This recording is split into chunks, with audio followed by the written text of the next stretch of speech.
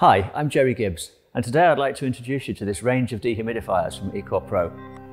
In its simplest operation, this machine can be used to dry rooms, either from a flood or for simply climate control. In that application, the machine is just positioned in the room.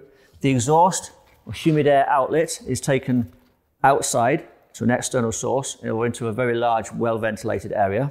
And the machine itself is then going to dry the air in the room. Now, how it's going to do that is it's going to take the air from the room into the air inlet, through the filter, through the wheel, the desiccant wheel, which is going to absorb the water from the air, and then we have our dry air outlet.